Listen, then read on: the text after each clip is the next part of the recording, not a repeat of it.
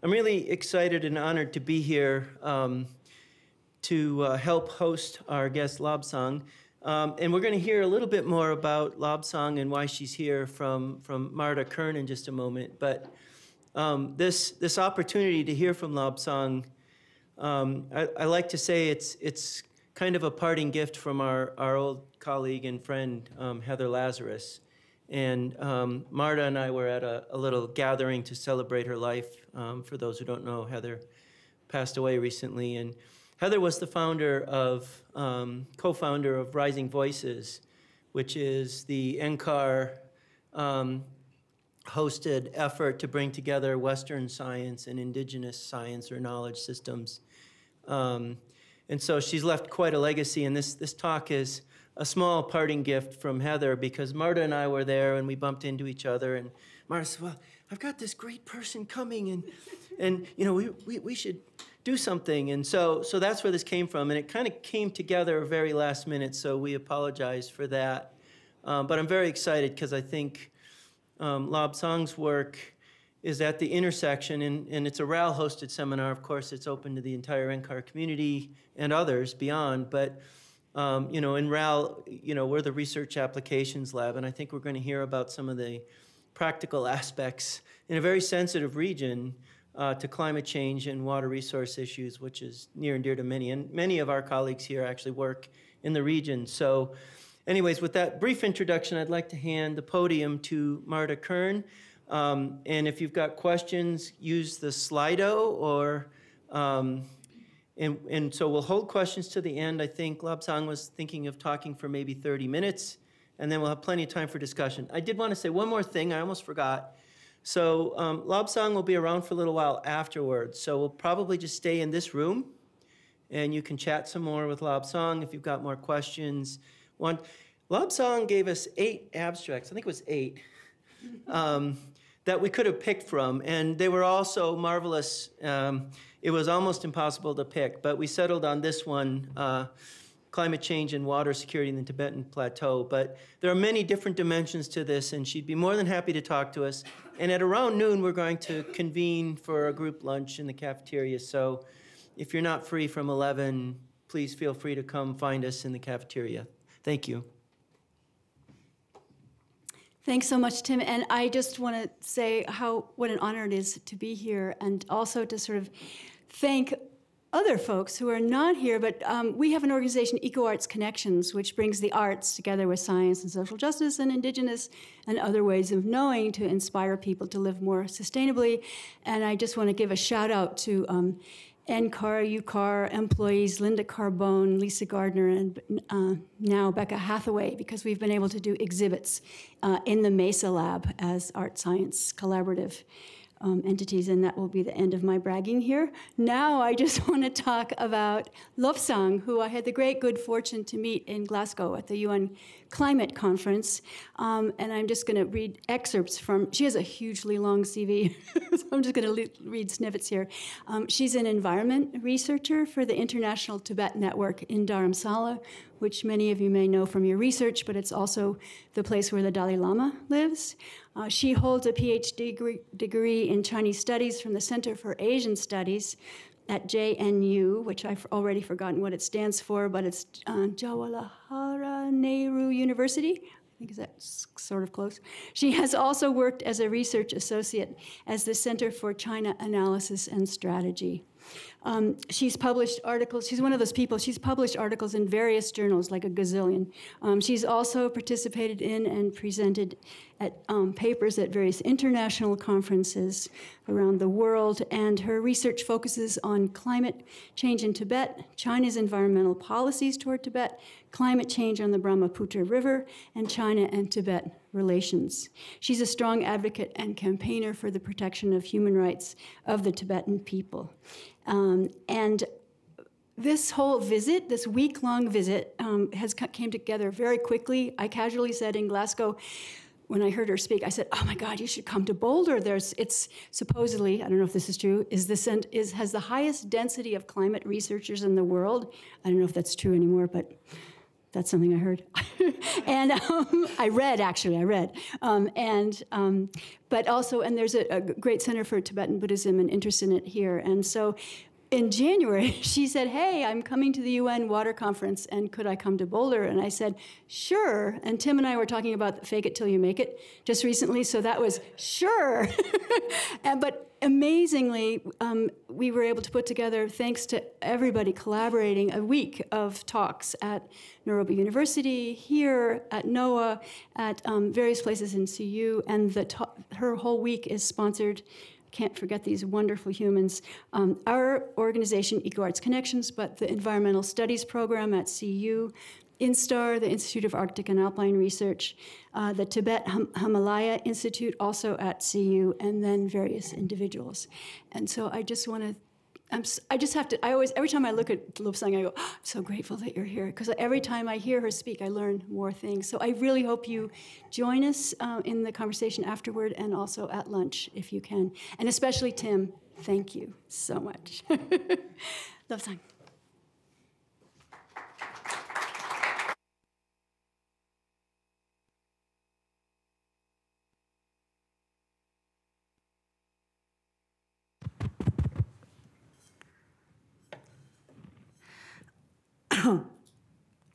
Thank you, everyone. Before I talk on our topic, I would like to share that this climate change issue in Tibet is a really, really crucial issue.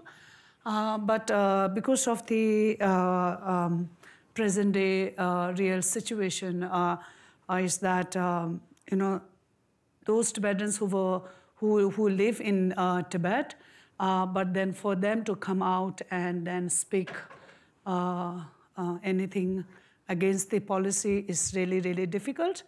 But those Tibetans who live outside Tibet, so for us to get access and then to go inside Tibet and do a field trip and do proper research is, I could say, almost like impossible. But for me, I was born in Tibet, and then in 1991, I crossed, when I was like almost 8, 9, 10 years, so I crossed Himalaya with my mom and my brother, and then I was left in Tibetan schools, and my brother became a monk, and then my mom went back, and then after 1991, only in 2016, I could go back to Tibet to visit my family. But then during that time, I was doing my PhD, and so I went to visit a family. It's like a family, kind of a unification with the family. So I was not allowed to do any formal study or interview with the Tibetans in Tibet. But then I tried my best to have a keep observation and try to interact with only very close family members who I trust. So this is the and after that I couldn't go back to Tibet so most of my research is either based on secondary sources or interviewing the Tibetans who come recently from Tibet to India, and then the English or the Tibetan sources from Tibet. And so before we go on the subject, I thought that let me share a brief introduction on the Tibetan Plateau that we call. Tibetan Plateau is also known as a roof of the world, where it is situated at the heart of Asia, where it lies on the north of India, and then Nepal, Bhutan, and Burma, and also the west of China. And so the average, height of the Tibetan Plateau is between 4,000 to 4,500 meters above the sea level. And Tibetan Plateau is also the largest and the highest plateau in the world, where it has a total land of 2.5 million square kilometer, which is close to 2% of the land surface of the planet. And Tibetan Plateau also makes almost like 23% of the China's total land, but it has only, I could say, maybe 1% of China's total population. And so Tibetan Plateau is also surrounded by Himalayas in the south, and Kulun and Hindu Kush mountain in the west and in the north as well. And so here, this is the whole map is the traditional Tibetan area where for the Tibet we call this as a Tibet. This whole part is a Tibet. And then traditionally we have 3 provinces, the Lobsang, Amdo, and Kham region. And then the Chinese government, they introduced Tibet Autonomous Region in 1965. And for Chinese government, when they say Tibet, they only mean this part of the area where they call Tibet Autonomous Region. And so this Tibet Autonomous Region was created in 1965, and so which comprises of the central of the Lobsang region and the western part of the Kham region. And I was born over here, so my hometown is not included in Tibet. So it comes under the Chinese province of Sichuan province, whereas His Holiness born, he comes in Qinghai province of China. And but then right now the Tibet Autonomous Region is almost like a home of only 3 million Tibetan, where we believe right now in Tibet, the whole Tibetan area, there are around like 6 million Tibetans who live over there. And so that is the rough introduction of the whole. When I say Tibet, I mean the all 3 provinces of Tibet, yeah. And then Tibet is also known as the third pole, where because it holds the largest ice mass on the planet outside the north and the south pole. And it is also called as the water tower of Asia, because it becomes the source of many of the Asia's principal rivers, such as Brahmaputra. And the Tibetan name for Brahmaputra is Yalungtsangbo. The Indus River, which we call Senge Kapap, the Satluj, Langche Kapap, Salvan, Gyalmongochu, and the Mekong and Yangtze Yellow River as well.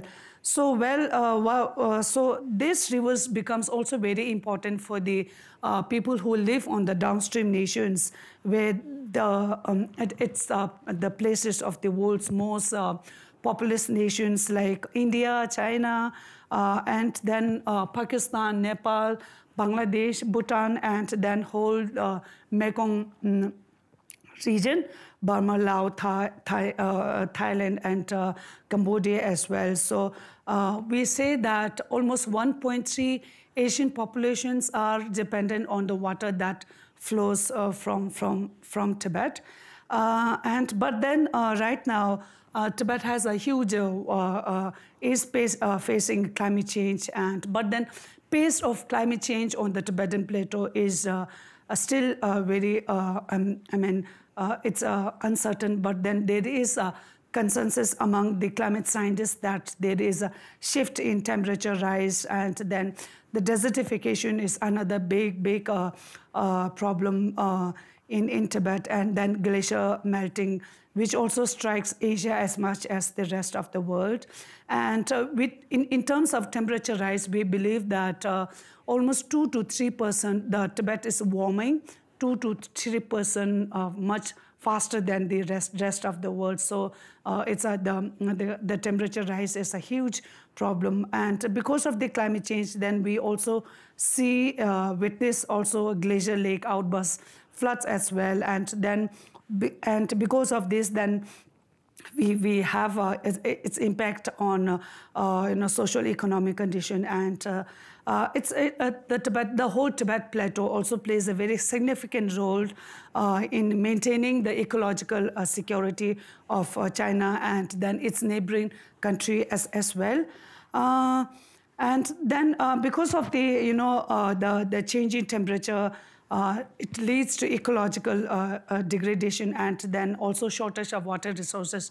But then with Tibet, I could also say that not just the climate change, but because of the many factors, because of the human, factors, the human activities in terms of rapid urbanization and rapid infrastructure development, that also gives lots of impact on the Tibetan Plateau as well. And so here is the, the major effect is that because we believe that almost like 6 to 45% of the rivers that flow in the Tibetan Plateau are dependent on the glaciers, glacier melt, and then it increases almost to 70% in summer as well.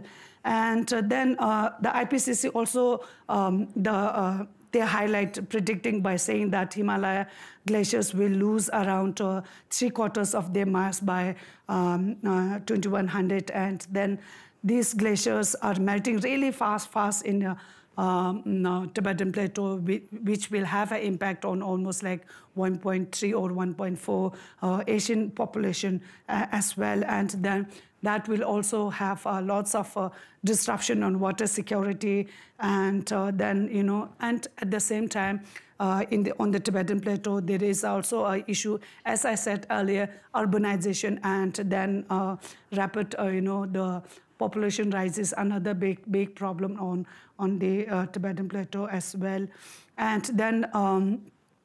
The glacial lake outburst is another major problem that we face in Tibet as well. But I would like to also confess by saying that my background is not really hardcore science. So I did my major in international relations. So I tend to look more on government policies and how climate change's impact on humans and their livelihood, and also social ecological impact because of the climate change. So, and then permafrost. Tibet has a huge permafrost where it says that the permafrost covers almost like 1.3 to 1.6 million square kilometer.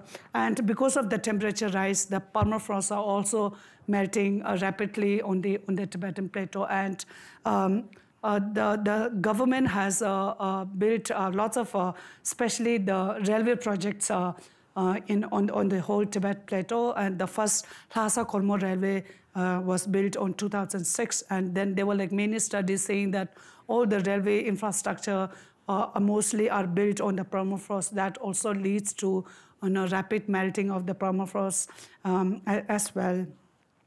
And then when we focus on the water crisis, I think it's really important to look because the issues that we face in China also has an impact on Tibetan Plateau. And one is that because of the water crisis in China, and water pollution is one of major serious environment threats in China as well, whereas 75% of the urban water in China is inappropriate for drinking, and 30% unfit for use in agriculture and industry as well.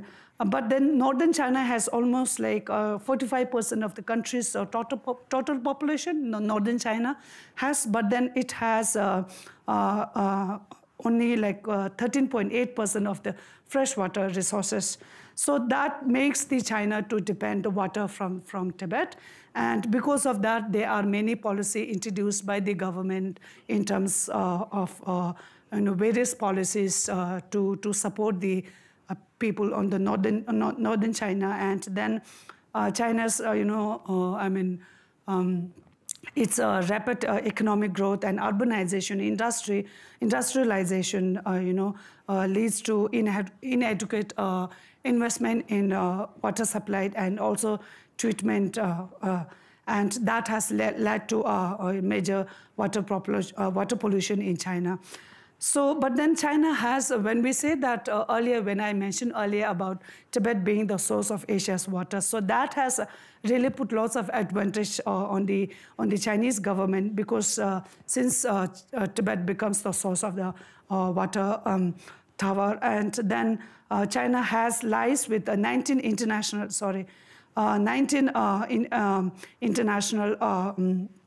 river basins. But then officially China has not signed any of the river treaty with any of the downstream nations, because you are on the advantage of on the upstream, and so you don't have to depend on the downstream nation.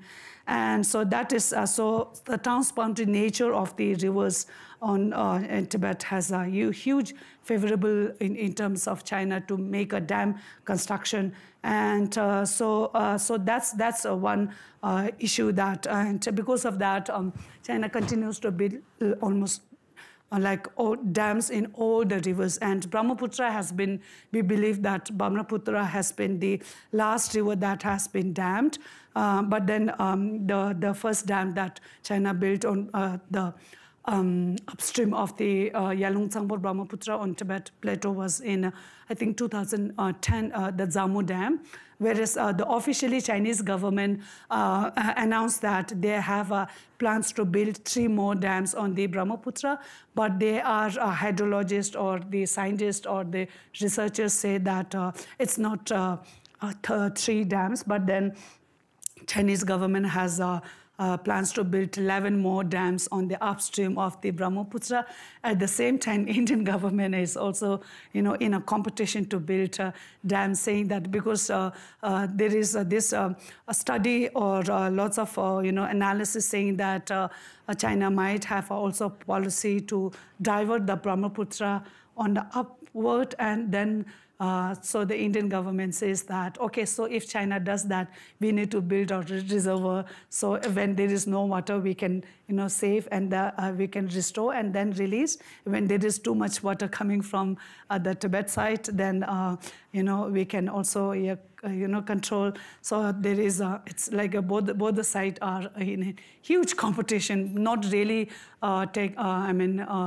give consideration of the whole sensitivity of the whole ecological, and then the local people are both from the India side and the China side. Local people are not consulted in whole policy making, and but then when we look about look on water resources, mining is also major problem in Tibet as well, because mining is one of the major Beijing's 4-pillar industries in the Tibet autonomous region, the eastern Tibet.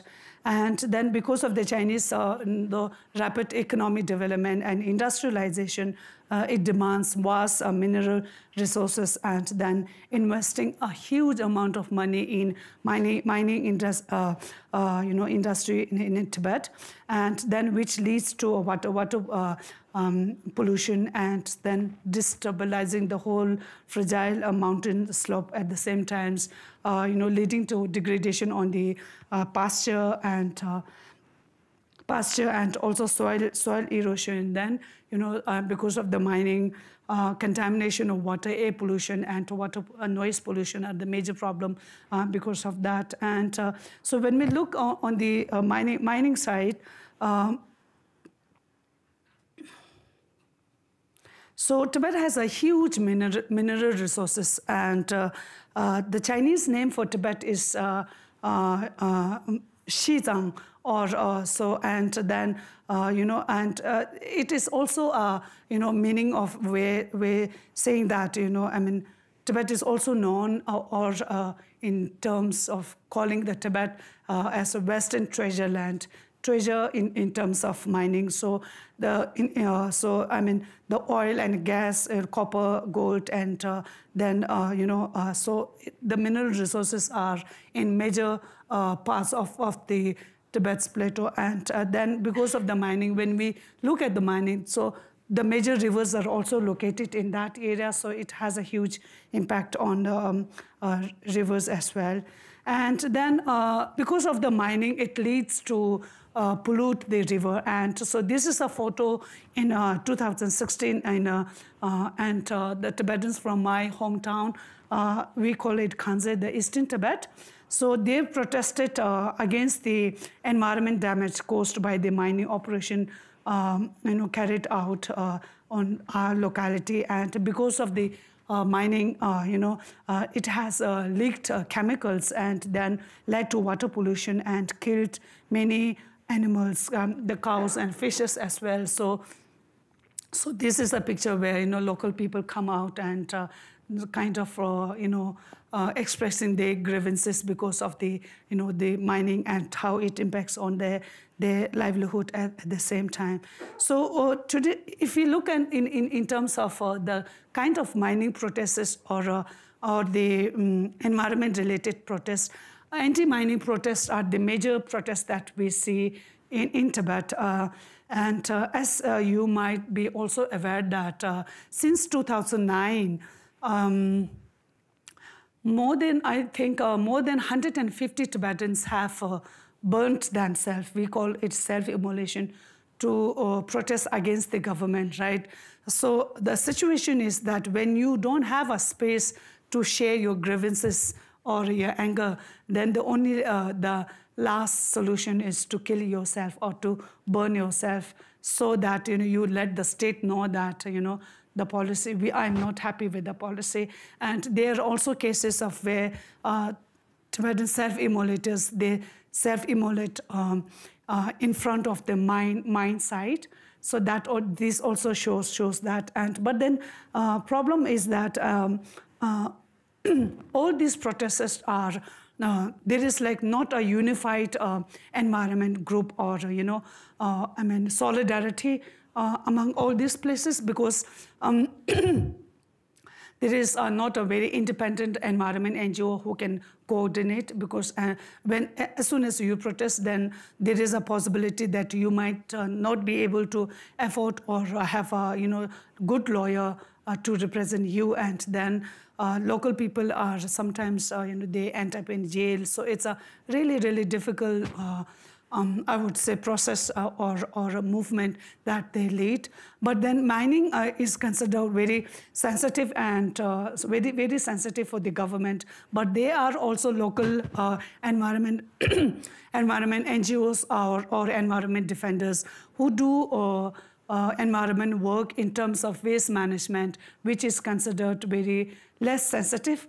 And then they do lots of environment education for the local communities, which I think they, to a certain extent, they get a space and support from the state government as well. Excuse me. So, so in 2016, when I went back to visit my family, so this is the river that this is just in front of my village.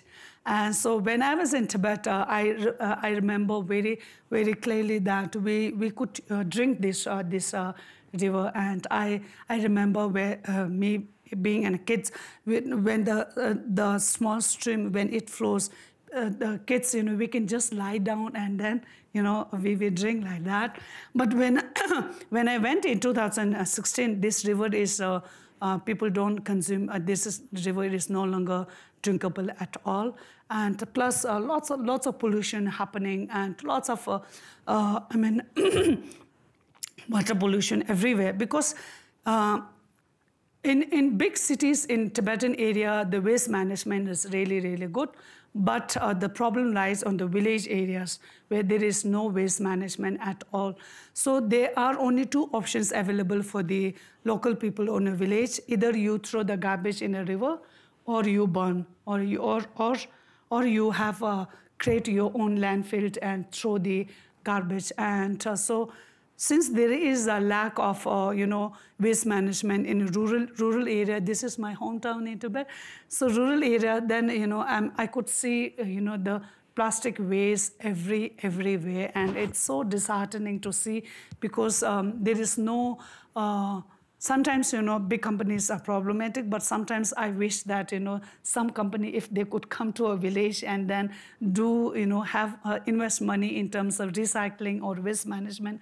But when I went over there, it's not visible in a rural area. And this is major problem that I feel that, where both the civil society or the private companies or the state, they should come and really handle or work on waste management as well.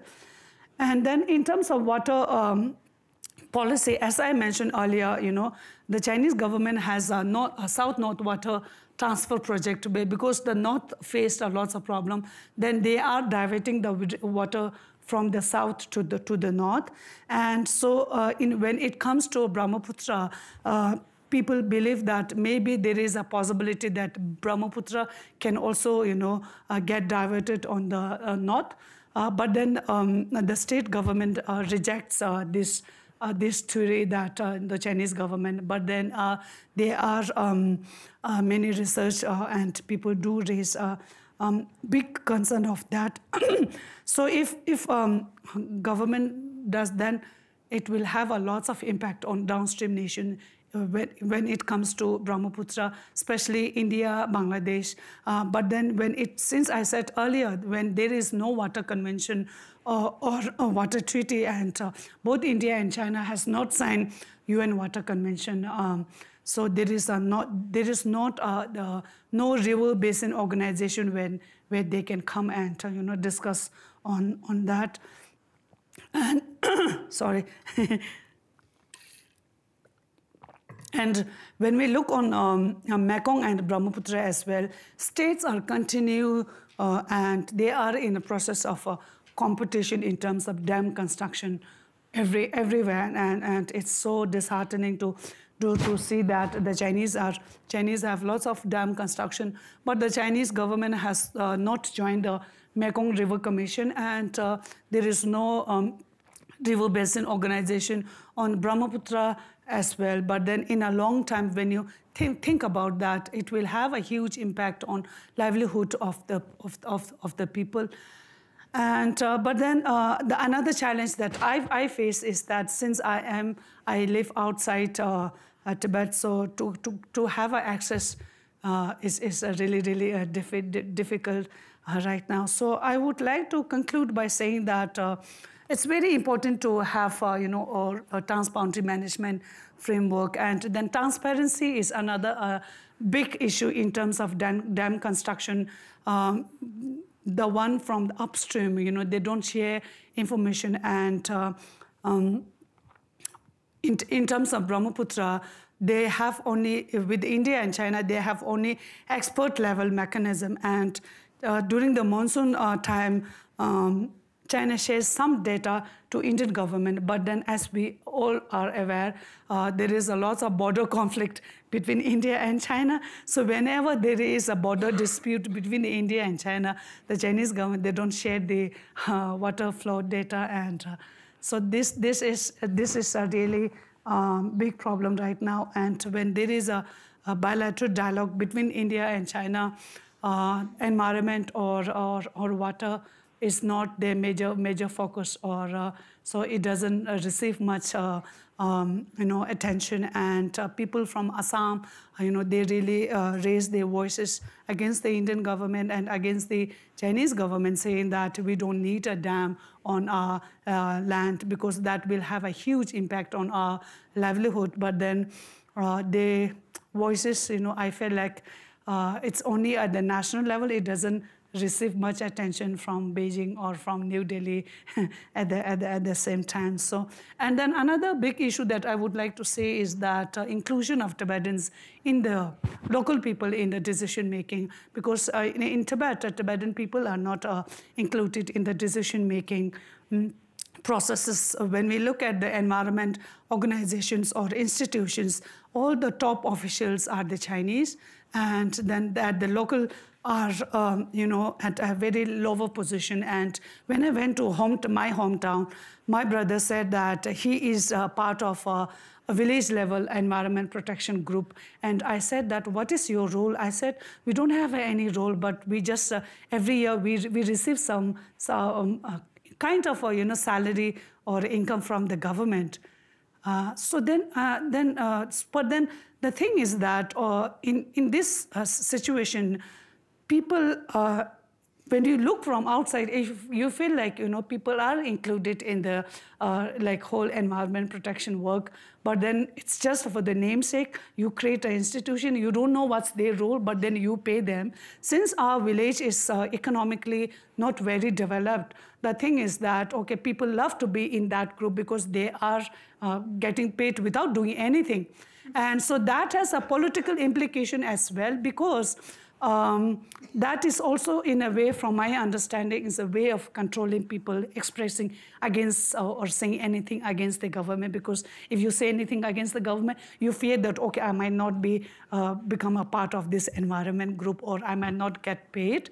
So this is a very, I think, smart or strategic, very cunning way of controlling people's voices by just paying small subsidies, and then people, I think sometimes, they are happy with that. And I believe that sustainable development could be another solution if ever we need development on the whole Himalaya belt. And my concern right now is the whole Himalaya belt is very, very sensitive in terms of geography, and then it is prone to earthquake and landslides as well. But then right now, what I see is that both India and China are in competition to build lots and lots of infrastructure development on the whole belt, because of the whole, both of them wants to claim the land where nobody wants to live in this area. The border areas are very, in terms of weather, it's very harsh, and there are not many people living. So from Chinese side, what they do is they are encouraging local Tibetans to go to the border site, and then you live there. So they are creating lots of border village, and then encouraging people, saying that you are the savior of whole motherland. So then people feel that, I'm so important, I have to go to the border and live there. And there are so many of border villages are created on the Tibet side of the land, whereas from the Indian side, the similar thing is happening, especially on the Brahmaputra basin where Tibetans are there. There is no infrastructure development, there is no healthcare facilities, the roads, the clean access to clean water or healthcare. It's really, really difficult. But then when I went there are so many slogans in all over saying that you are the hero, you are the protector, you are the, but then, people sometimes, tend to think that, so my role is to stay there and protect the land. So this is kind of, I think, real situation. And it's quite, I would say, depressing, but then hope that maybe there would be some positive changes in the new future. And I hope that they could have more actions on the ground level, and in terms of more information sharing, especially for in terms of adaptation and disaster management and the local level. These trainings and informations are really, really important. But as I said earlier, when a village does not have electricity or access to electricity, then the kind of information that we create in social media and all the meetings, all the big meetings are happening in big cities, it doesn't really, I would like to say, it doesn't really go on a place where they are directly facing the environment challenges. Thank you so much.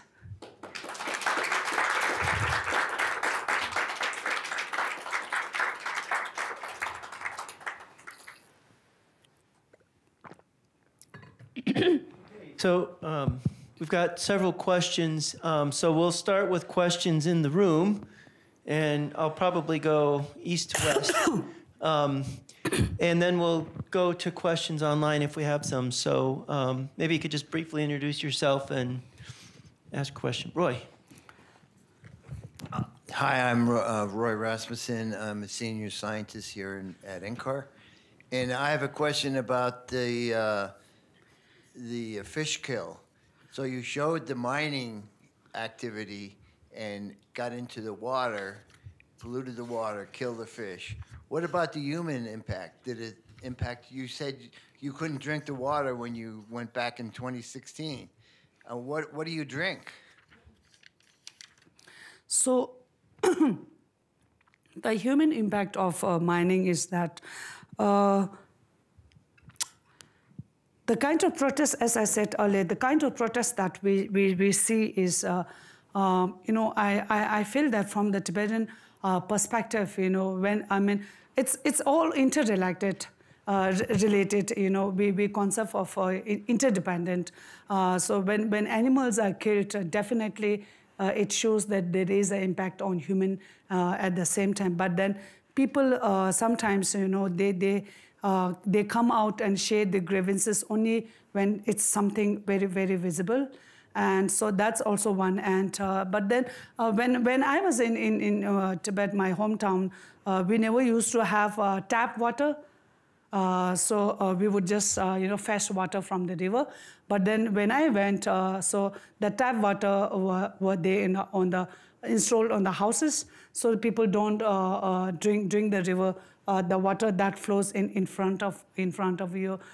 That's one issue that I like to say. But then I think it would be very interesting, the human impact of the mining and water pollution. But I haven't till now not be able to gather much information on this.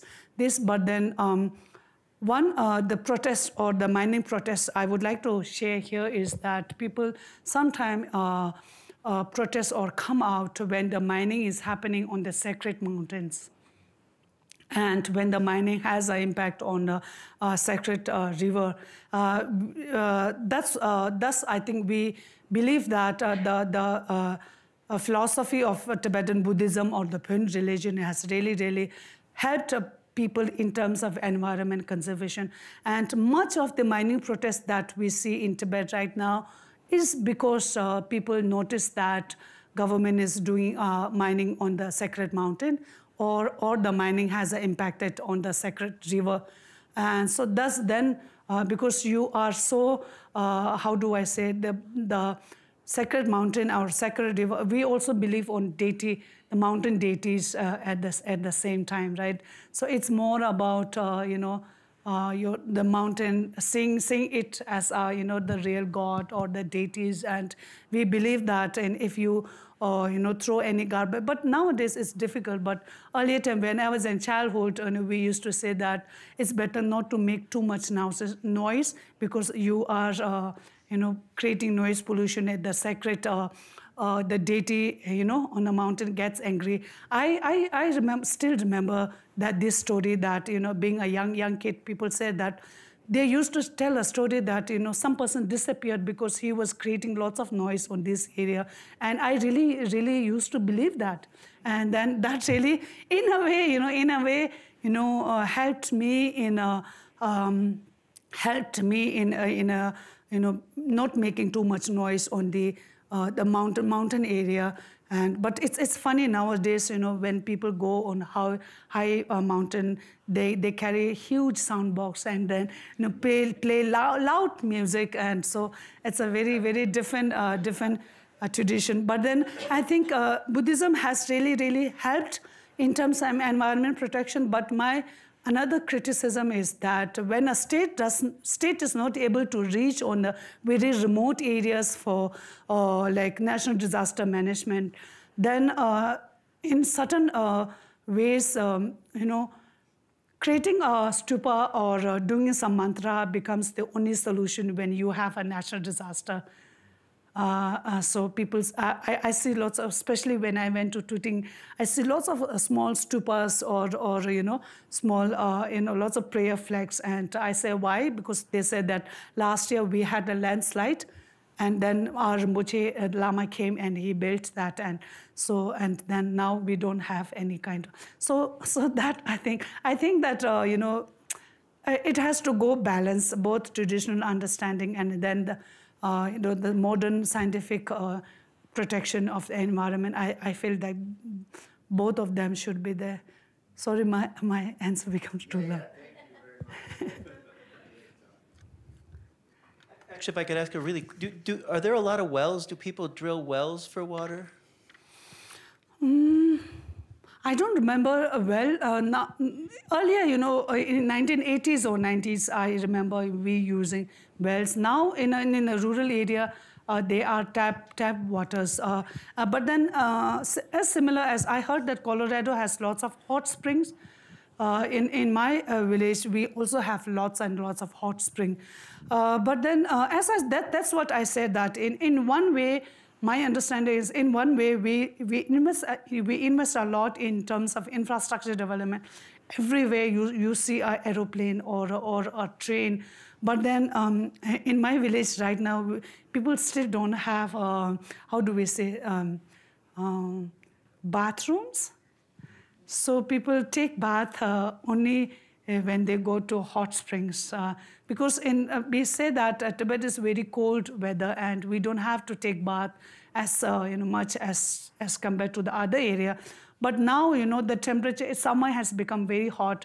People's food habit has changed at the same time. But so in this case, I feel that, it's the role of the state government to come and create healthcare facilities, provide proper, washrooms or toilets, but that's, so I had a really, really difficult time when I went to, and it's sad because since there is no proper bathroom in my village, so I feel, bad also asking my brother to, every time to take me to a fancy town because I just want to take bath.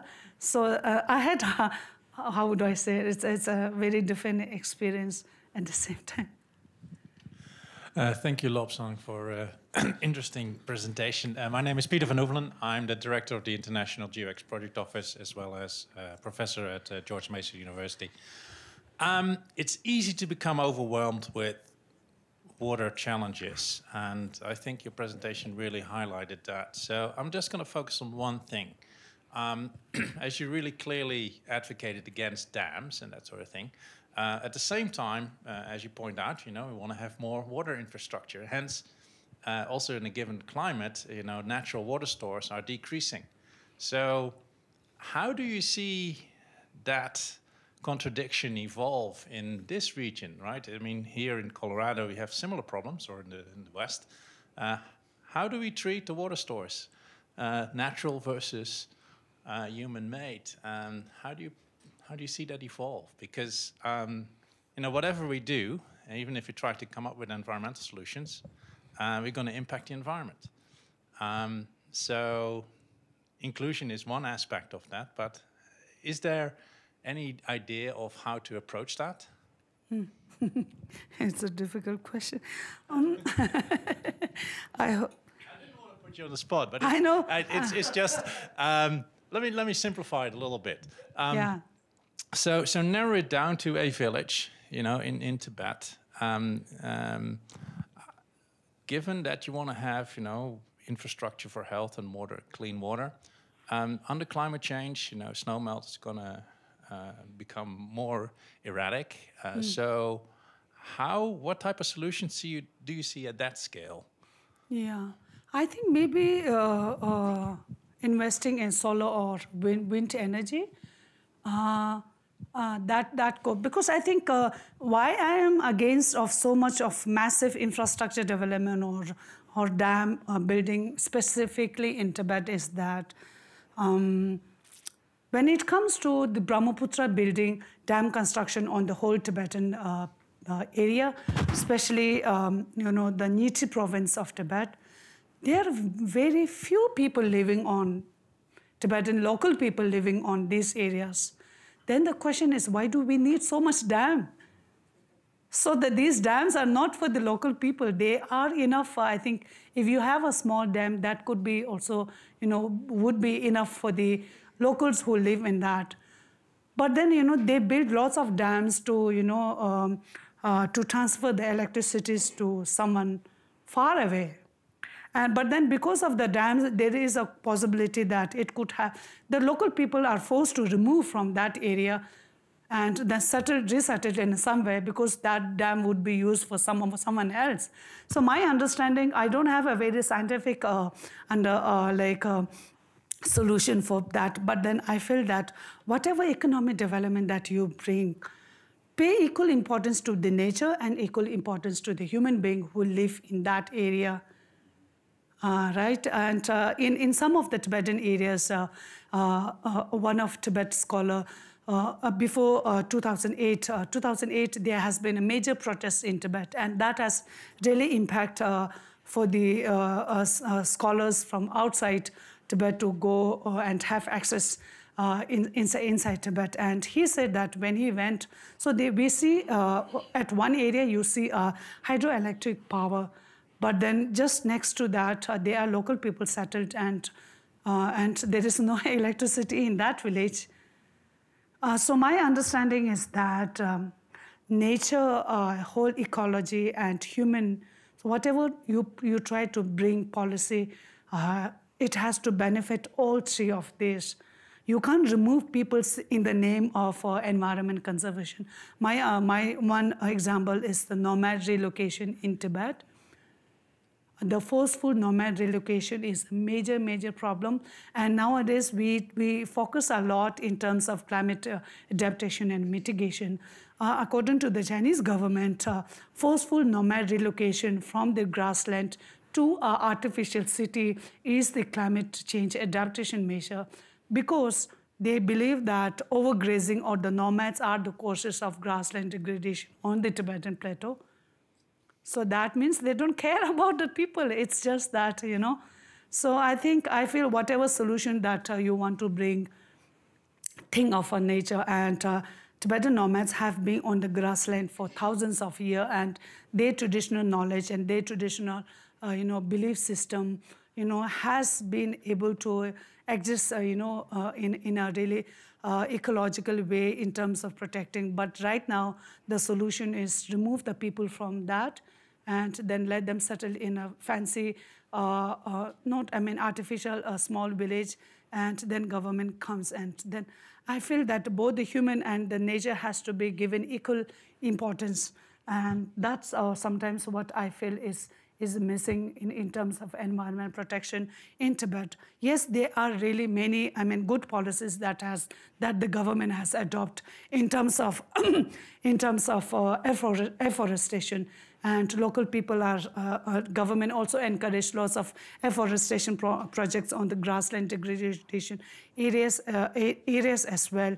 But then another example is the concept of nature reserve and national parks. China promotes, if you go to one of the websites of the Chinese government in Tibet Autonomous Region, you will say that Tibet Autonomous Region has 47 national parks or nature reserves, and UNESCO go over there and say that, it's a UNESCO heritage.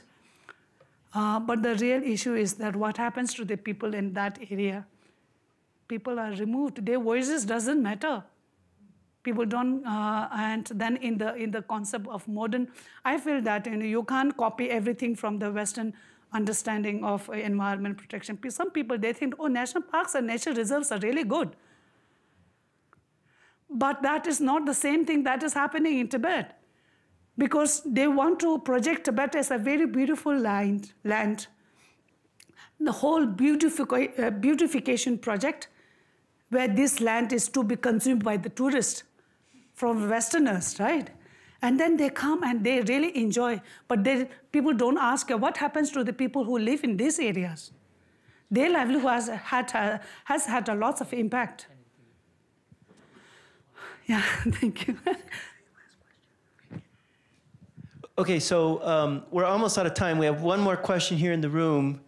I just wanted to say, though, so before Lulin asks his question, you will be available, as we said at the beginning, for further discussion after this. So this will be the last question of the seminar part, but everyone is invited to stick around and talk some more with you, and we'll have lunch at around noon in the cafeteria if you'd like to join us. Yeah, very nice talk. Something I really enjoy. And as a native Chinese, I grew up in the China environment in the past, and also stayed in the state for almost 20 years. So kind of have the both kind of a sides of the culture kind of in my blood. Mm-hmm. And I am not here defending any Chinese government's policy, but as a very big country and diversity of cultures, land, resources, and so many populations, how to best kind of benefit the most people is always kind of the strategy and the goal of the government. So that's why when you are minority and you have the kind of the land, have the resources that can supply the majority of the population, maybe a sacrifice of some minorities population is the way to kind of moving forward. But with the development of the entire country and society, as you just pointed out, there are some useful and helpful policies are made and try to really help the entire kind of society as more equity kind of in mind. But I understand for this area that when the nature kind of a natural evolution and climate change happening and the human activity that impact your lives, that's so hard to disentangle and to kind of make a coherent picture. So actually, Peter, and you actually, when you answer Peter's question, already addressed some of my question, but I just really want to say that how, in your mind, which factor is more urgent or impact the local people kind of a more degree in terms of a severity, like natural evolution or the climate change impact, or the like mining and man-made kind of activity? That's one kind of question. And the following up is, how do you think of a way to really voice and then make this kind of a whole picture to more communities, educational-wise, and make a possible decision or solution to resolve most of these impressive kind of the issues. So that's not a question, more a comment. I know. I think for me the most difficult part, since I said earlier, I'm not from a science background. My background is humanity, and I'm sorry. I would like to go a little bit of include some answer in terms of political answer. I hope the scientists would not mind that. But I would like to also emphasize by saying that being a Tibetan born in Tibet and then have to be in exile. So for the Tibetan, for us, we feel that it's the Chinese illegal occupation of Tibet. And so it's not only the climate change or environment problems that we are fighting right now.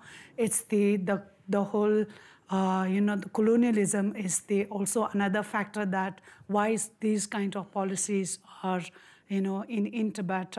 So that's is my background. And the second is that it's also important to understand the colonial policies of the government.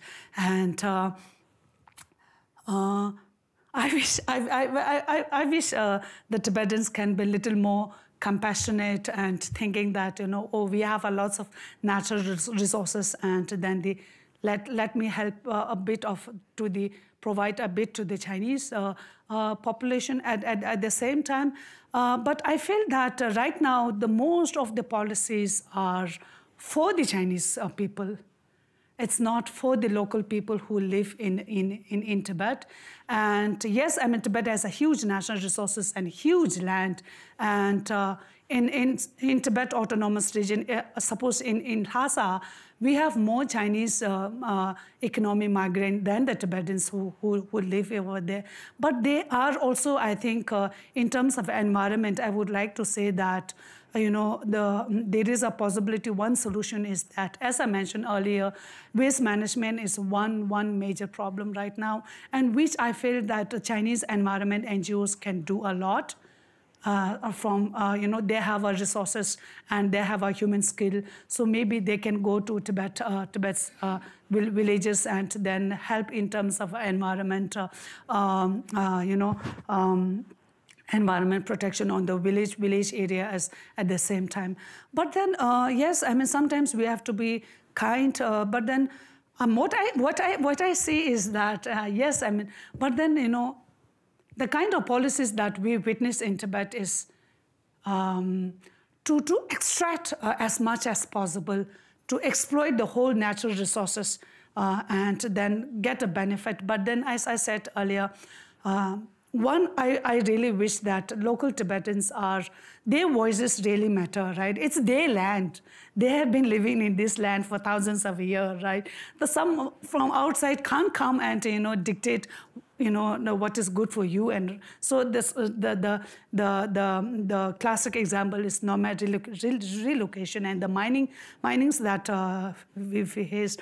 But I think right now, if there is a possibility of balancing both, the human benefit and then conserving the environment at the same time, Tibet's ecology is very, very sensitive right now. It's very, very fragile. And if you keep destroying, then, to, how do we say, restore, it will it will take lots of time. And so it's not only the Tibetans or the Chinese who will face a negative impact.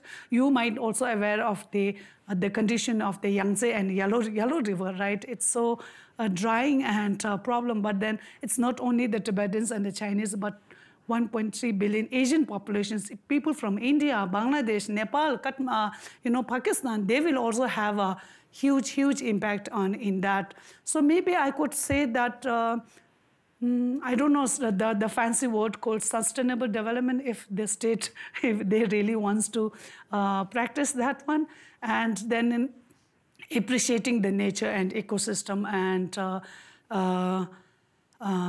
yeah, I think that could be. And so I would appreciate if there is a policy that is benefiting both the ecosystem, local Tibetans and the Chinese.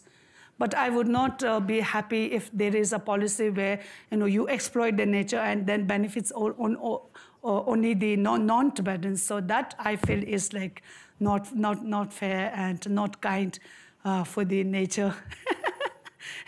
I hope I answered your question. Thank you so much. So let's thank our speaker one more time.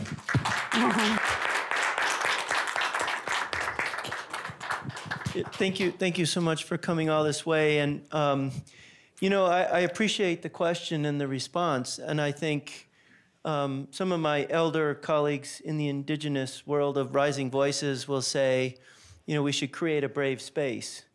And I think maybe proudly we can say that NCAR here is a brave space and a safe space to have these kinds of conversations. And it's the only way we're actually going to make any progress on any of these issues is if we can come together. So anyways, with that, I think we need to wrap up. And again, Lobsang will be around for a little while, so please feel free to stay and chat or join us in a little bit for lunch. Thank you.